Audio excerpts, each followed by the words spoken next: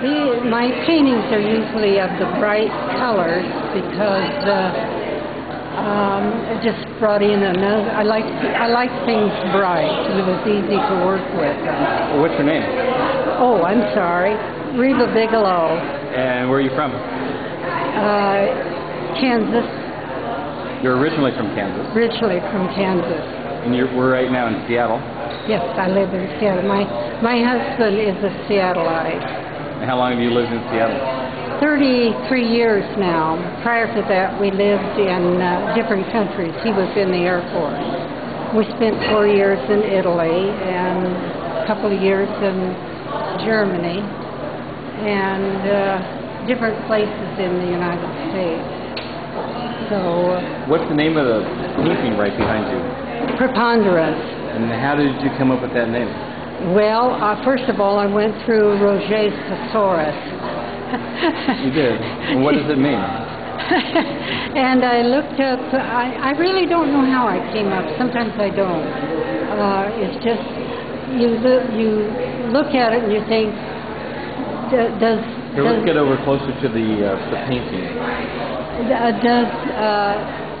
Does the name really bring out what the finished product? Why don't you get closer to the painting so we can hear what you're talking about? Okay. Does the name really bring out the painting? Is that what? Beg your pardon? The name, does that bring out the painting? Yes, I think so. This one here, and I pondered over whether I wanted to put another circle in there. I'm geometrically oriented more than anything.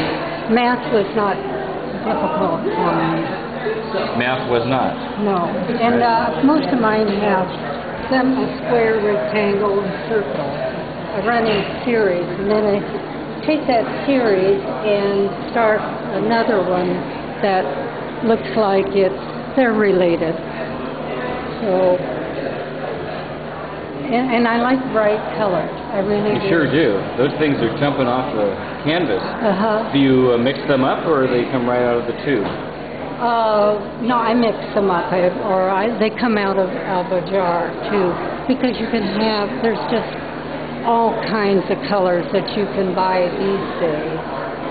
So it makes it much easier. So this yellow, this orange, did you mix that up to make it that bright? I had mixed red, and then I put orange, and then I didn't like all of it. And I had all red here. And I thought, I go by it after I finish, and that needs something.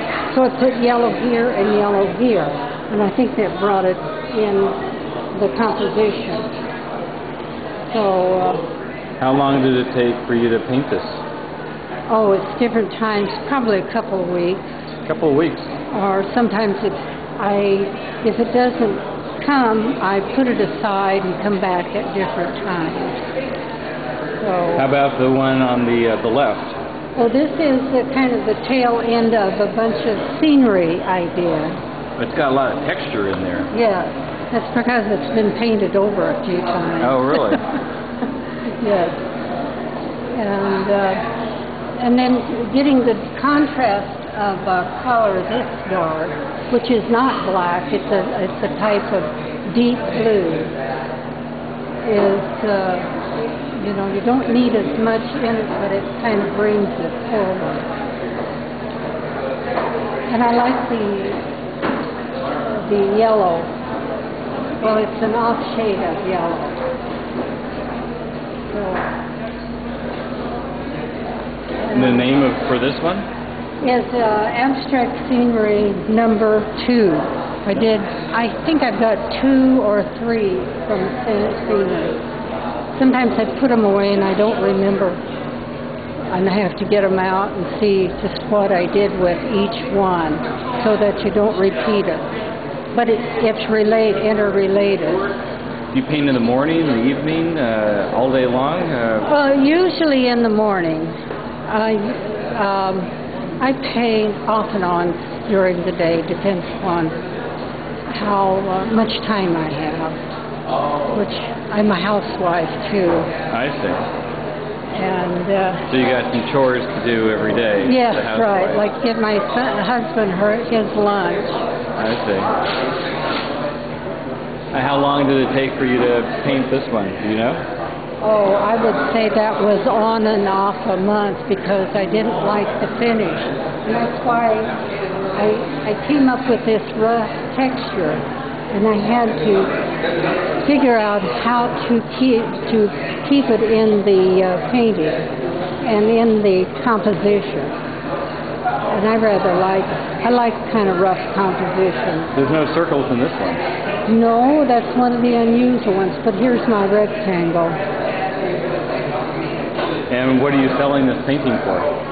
Well, here $375, which I don't think is unreasonable. So how many paintings do you normally have going at once?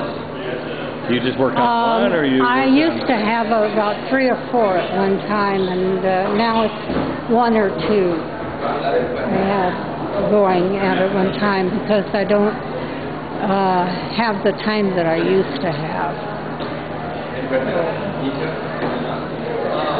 Okay. Any closing comments there? How are you self-taught? Did you go to art school?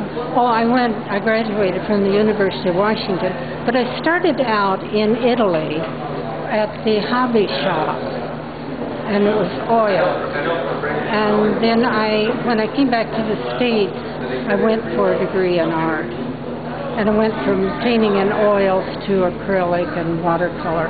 I do have some watercolors, but I don't do as many as I used to, because you have to cover them with glass and you have to find a storage place for them, things like that. But I do love watercolor. So, Do you have a website?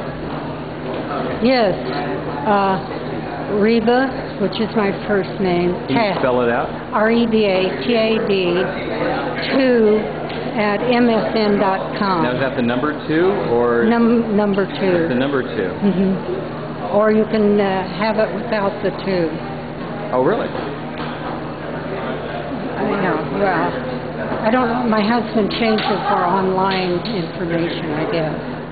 Okay. Well, thank you very much for sharing your paintings with us. Well, thank you.